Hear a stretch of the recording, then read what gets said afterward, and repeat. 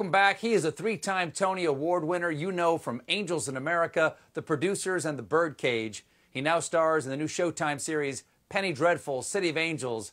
Please welcome to A Late Show, Nathan Lane. It's nice to see you. Nice to see you, too. I like your backdrop there. You got the books. You seem very smart. We're going for a prison library. Oh, good. I'm actually doing just what I see everybody else doing, which is they're filming themselves now in front of bookcases. Sure. Oh, yeah. Look at that. I got one right here. Yeah. You know, a sad attempt at seeming like an intellectual.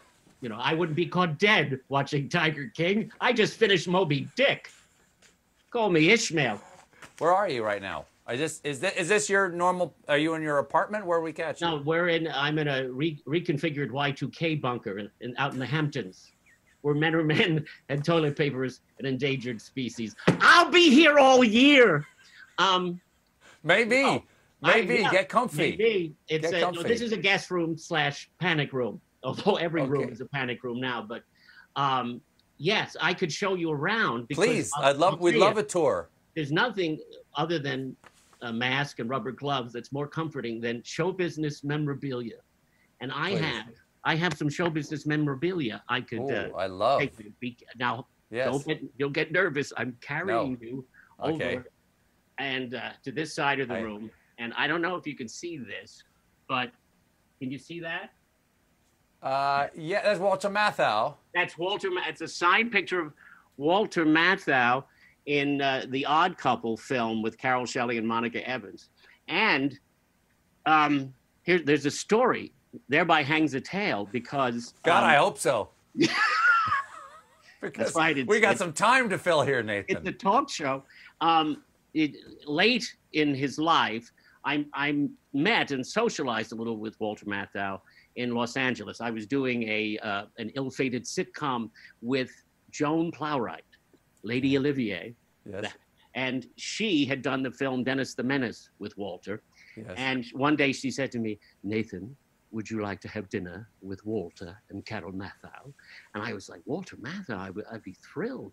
He's a hero of mine. And so, and his wife, Carol, was a fascinating creature. She was married to William Saroyan before Walter. She wrote a book of her own. She was once the time of our lives. Is that the time of your life? Yeah, time of your life. And also she was kind of the inspiration for Holly Golightly. She was a great friend of Truman Capote's. Oh yeah, I heard that. Yeah. So we go to what was still in existence at the time, Orso's in LA, and there's an outdoor section, and there was Walter Matthau. And I was so nervous, and I went in and I said, "Oh, how do you do, Mr. Matthau? It's an honor to meet you." And I said, "How are you?" And he said, "I just had most of my colon removed." And so I thought, okay, I'm definitely not going to have the liver tonight. I said, "Well, nevertheless, you look very good." He said, "That's because it's dark out here. Let's sit down and we can talk some more about me." So he was adorable. And we sat and we talked. He knew that I had played Nathan Detroit in a 1992 production of Guys and Dolls, and he had played Nathan Detroit at City Center, and he said that's where Neil Simon had first seen him. And he said, "You're kidding? I didn't know that." Yeah, and he said, "If it wasn't for Neil Simon, I'd be an obscure character actor in regional theater right now." I said, "I don't think so." Anyway, they were very charming, but they were famous for their bickering. And at one point, Carol, apropos of nothing, said, "Well, if it wasn't for Walter's gambling, we wouldn't have to worry about money." And then Walter leaned in and smiled and said, "Why don't you go yourself?" We can say that on CBS, right? Sure we can. Sure, it'd be fine. What else you got? And this is my most prized possession. This was given to me by a very dear friend of mine, Doug McGrath, a brilliant writer and director. Sure. And this is when I was doing The Iceman Cometh. I did it in Chicago first, and then we did it at the Brooklyn Academy of Music. And he sent this to me as an opening night present.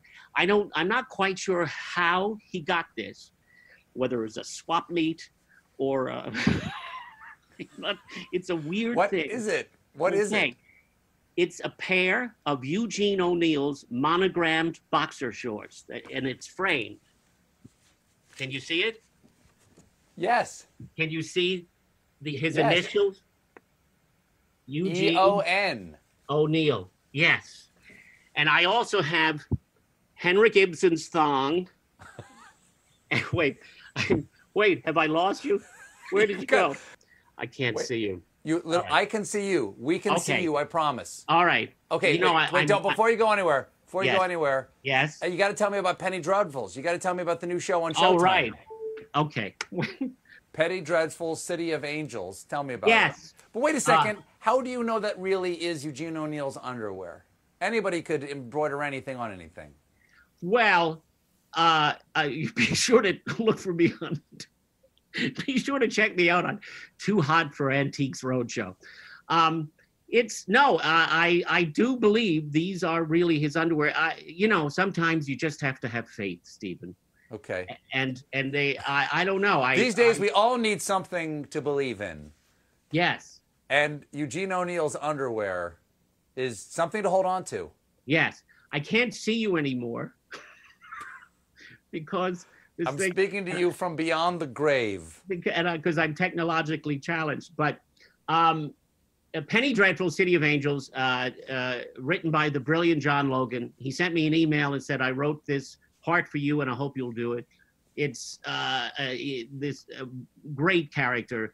His name is Louis Mitchner. He's a hard-boiled Jewish detective on the LAPD, old and grizzled and world-weary, and it's certainly the best and most emotionally complex character I've ever gotten to play in film or television. And quite honestly, I've been around a long time, and I saw the first 6 episodes of this, and I have to say, and I'm not, what you would call an upbeat kind of guy, but this is really good. It has a fantastic cast, and it's gorgeously shot, and I think you would be intrigued by this. I'm already intrigued. It's really interesting. It's sort of Raymond Chandler meets Rod Serling. Look, it's got everything. It's got a sort of Chinatown murder mystery in the center of it. And there's some supernatural things going on with the brilliant Natalie Dormer. And she plays the sister of Santa Muerte, Magda. Remember the mother of the Gabor sisters? Sure. Well, anyway, Nathan, it's beautifully done and brilliantly written, and I just feel lucky and grateful to be a part of it. Well, we are lucky and grateful. We are lucky and grateful. No, that don't you joined us go. tonight. Don't go. Don't leave me alone here. I'm I sorry. can't take it anymore. It's just you and Samuel Beckett's fishnets. No, I'm here. We do gotta go. We can't wait to see you live on stage again, Nathan. You're very kind. It's gonna be so lovely. We can all be together in a live theater, isn't it? I hope so. I hope we all come out of this for the better, and yes. And well, stay safe and healthy, and my best to you and your family. Thank you, Nathan. All right. Penny Dreadful, City of Angels premieres this Sunday on Showtime. Dr. Nathan Lane, everybody. We'll be right back.